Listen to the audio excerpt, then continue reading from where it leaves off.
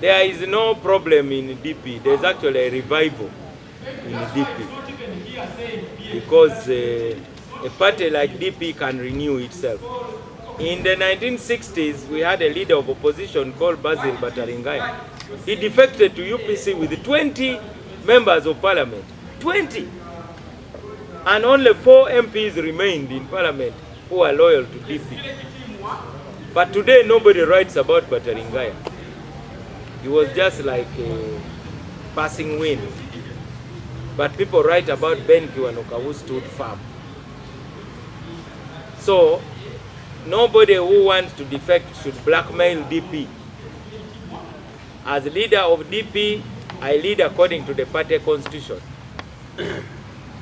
There are those who may have disagreements, but DP makes decisions through its organs.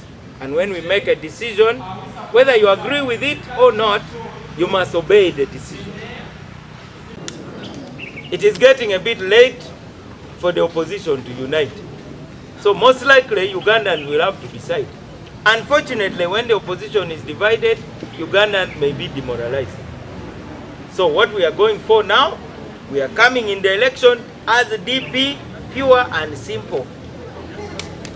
We want to keep DP green. Obusinga bwa Rwenzururu cannot have a political party. All political parties belong to the Obusinga. Because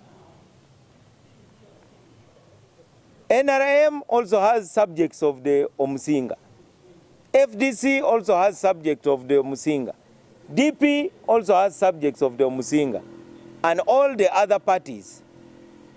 Therefore, no party should think that it owns the Omusinga.